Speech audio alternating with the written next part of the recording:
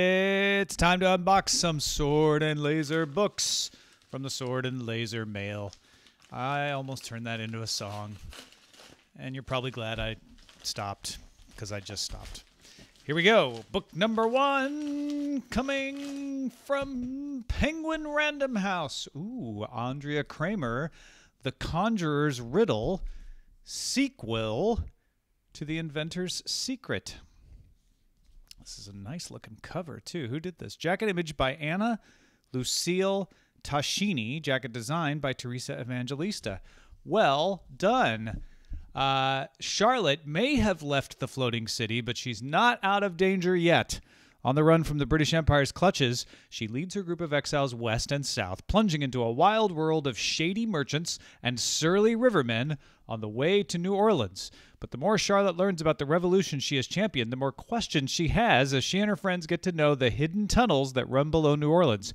Home to criminals, assassins, and pirates, okay, and head deep into the mystical bayou surrounding the city. Charlotte must make a decision. Do the revolution's goals justify their means, or are some things too sacred to sacrifice? This is swashbuckling. This is a lot of swashbuckling steampunk here. For those of you like that, it's on sale November 3rd. Love that cover, too. Steampunk, man. They know covers, don't they?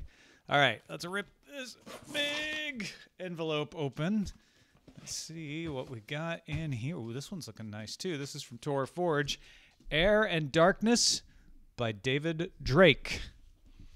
And this jacket art is by Donato, author photograph, by Karen Zimmerman. Oh, there's the author photograph.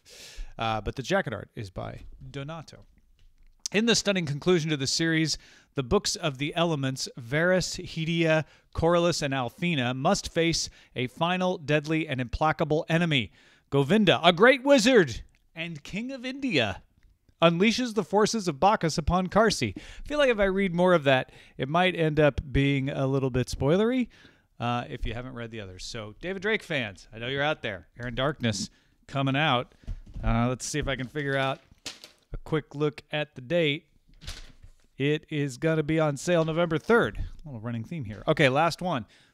Big brown package here. Oh, that's good. That makes a nice sound when you open it. I like that. Good for the audio listeners. What we got here? The Scorpion Rules by Erin Bow. One wrong move could kill you. Just don't move. Jacket illustration by Sonia Chagatsbanian. Or something like that. I apologize, Sonia. The world is at peace. Oh, that's nice, said the utterances. And really, if the odd princess has a hard day, is that too much to ask? Greta is a duchess and crown princess and hostage to peace. This is how the game is played. If you want to rule, you must give one of your children as hostage, go to war, and your hostage dies. Seems to keep the peace. I bet there's more conflict coming in there, though. Greta will be free if she can survive until her 18th birthday. Oh, there you go. All right. This is coming from McElderry Books, and there's a letter that I should probably read to me, but it doesn't say when this is out. This is Simon Schuster Children's Publishing, though, so I guess this is a YA book. Anyway, no date on that.